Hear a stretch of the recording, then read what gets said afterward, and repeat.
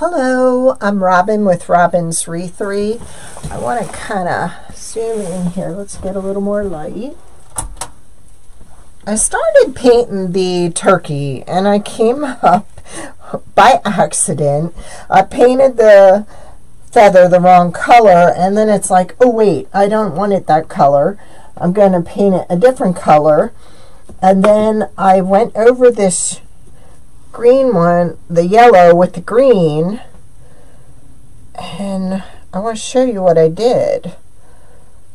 All I did was paint over it. It's still, the yellow's still kind of wet, so I went ahead and I put the green on it, and then I went back and I blotted it.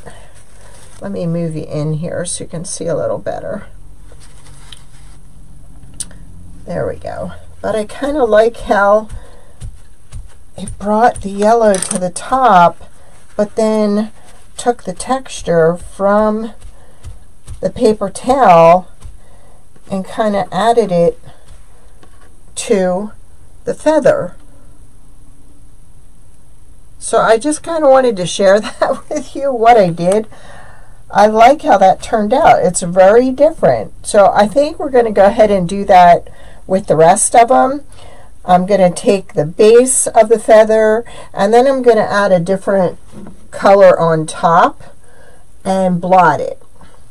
Now I think for the orange one, I want to go ahead and I want to use the dark brown.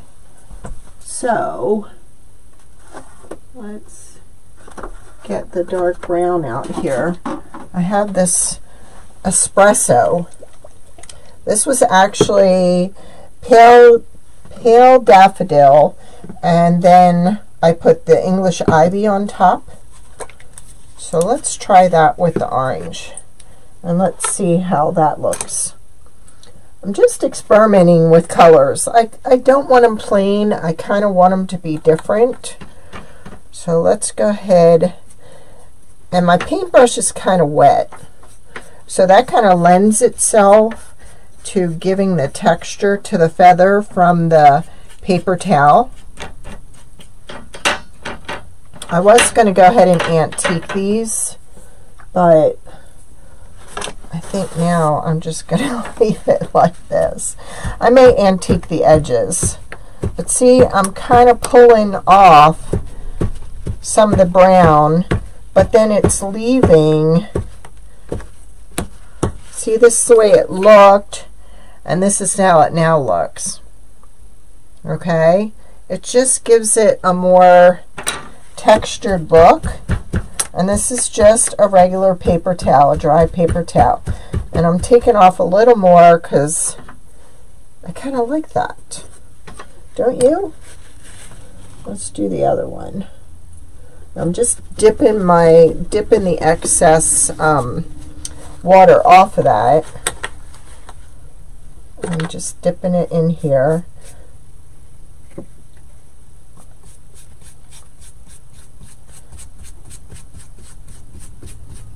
Just gives it a little variation to the color. Now we're going to be working with this turkey tomorrow, so I kind of wanted to paint it ahead of time, but I like this technique. It makes it look like a weathered feather. So what color should we do on the yellow? Okay, I like how those came out.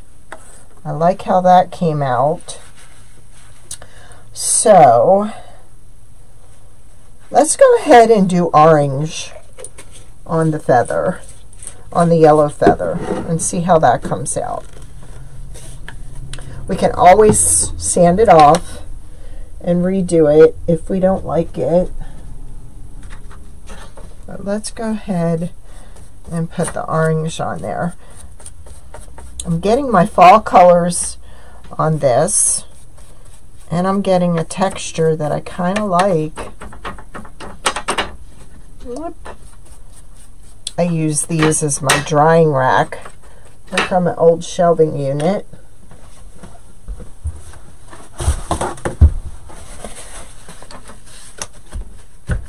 See, each one comes out a little different than the last, but it has a texture to it from the paper towel.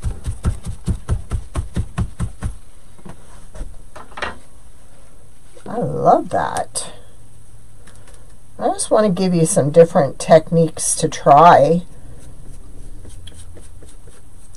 And then what I will do is to make sure I don't have any over on the edges, I will go back with my baby wipe and make sure, see, look at that. Kind of gives it a unique look.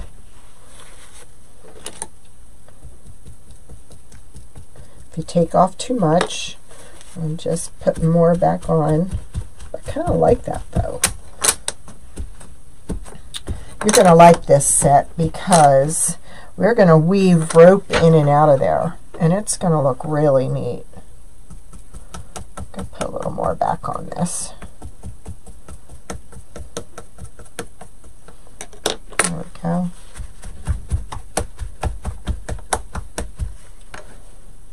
Okay, we did get a little on the edges. So I'll take a baby wipe. It leaves you with a nice clean brown edge, which is what you start with before you paint, so it's consistent. Just not sure what I'm going to do for the red one. I thought the top feather would look nice with the red.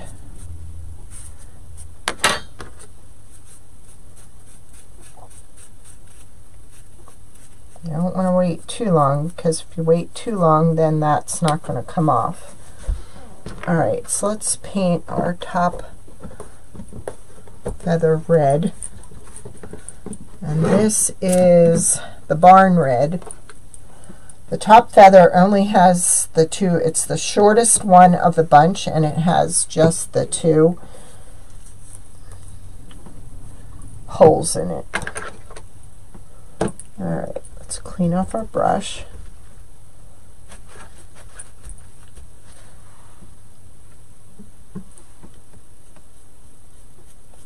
It's just kind of like a burgundy red, wine red.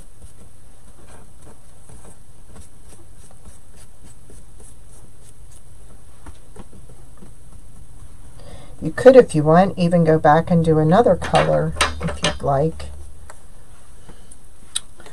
Just not sure what color to put with that. Maybe I'll try the yellow on top. Maybe that's what we need to do. So just give it a second to dry, because I don't think I want to do the green.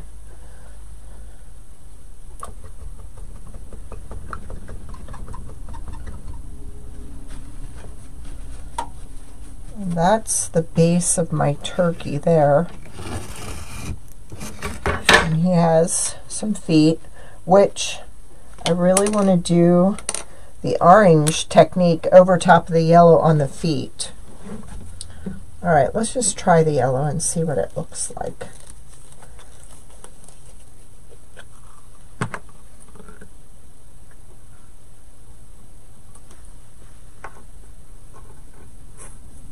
So like I said, we can always change it up.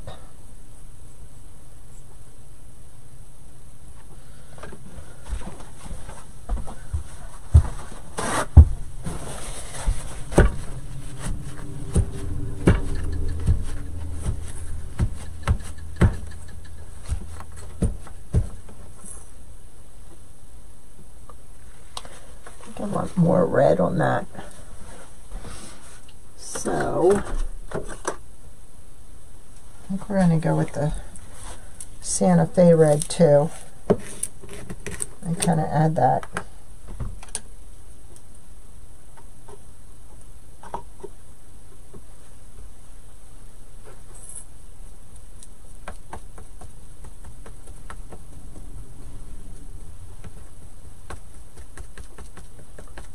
made it too yellow or too pink, I will go back and add some brown. And I think we're going to do that right now. We're going to add the espresso to the top.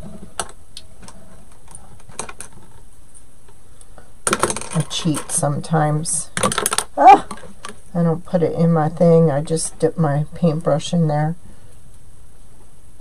Let's just add a little brown in there.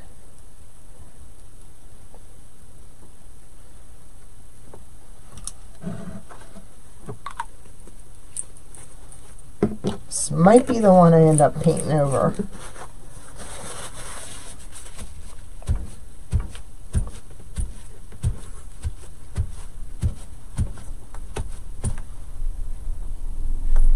Yeah, I want it red, really red. So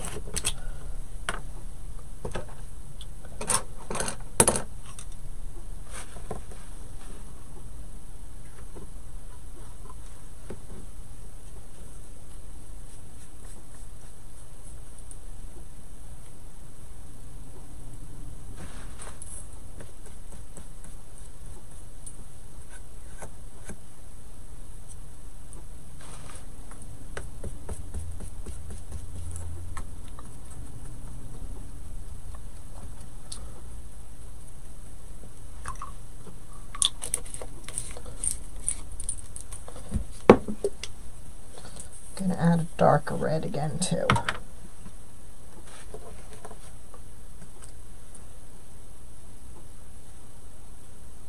Maybe that's what I should have done. Add the lighter red and then add the darker red to the top. That might have produced the color I was looking for.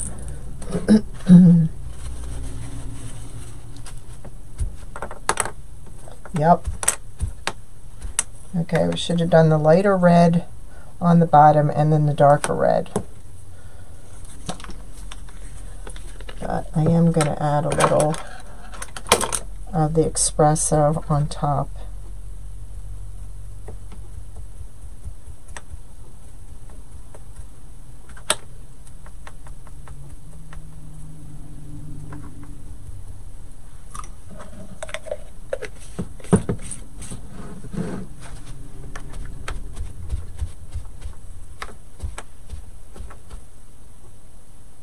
I'm going to let it dry a little more, and then I'm going to add a darker red to the top, although that doesn't look too bad. All right, I just thought I'd share with you that technique, and I look forward to seeing you tomorrow when we complete this. Thank you.